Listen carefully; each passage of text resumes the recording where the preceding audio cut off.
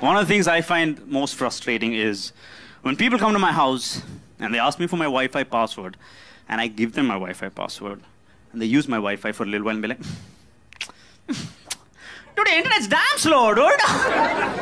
Dude, which internet connection do you use? You should use my internet connection. It's damn good, dude. Like, what kind of ungrateful Wi-Fi vulture are you, man? Coming into my house and asking me for my Wi-Fi. Complaining about it. Imagine I went to their house. They gave me some food, right? And it's all like, dude, your food's damn salty, dude, today. Dude, which mom do you use? Dude, which mom do you use, dude? Use my mom, she's great. For cooking, I mean, god damn it. Sheesh. I've come up with some creative Wi-Fi passwords, where I'm giving them the Wi-Fi password, but I'm not really giving them the Wi-Fi password.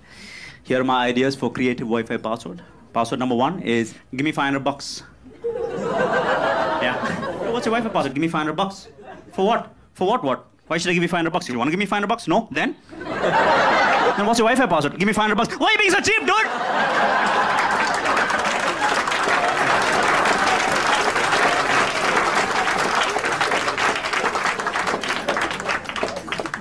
My next idea for a creative Wi-Fi password is all caps, N-O-O-O-O-O, exclamation mark, exclamation mark, exclamation mark. If anyone's like, hey, what's your Wi-Fi password? No!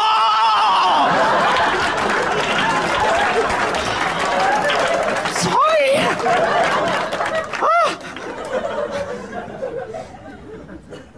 My last idea for a creative Wi-Fi password is 1, 2, 3, 4, 5, 6, 7, 8. Sorry.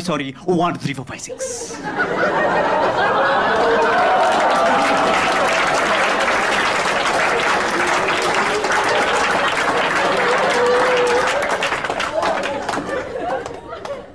What's your Wi-Fi password, dude? It's 1, 2, 3, 4, 5, 6, 7, 8. Sorry. 1, 2, 3, 4, 5, 6. 1, 2, 3, 4, 5, 6 is not working. No, it's 1, 2, 3, 4, 5, 6, 7, 8. Sorry. 1, 2, 3, 4, 5, 6. If you don't want to give it to me, then just tell me. If you don't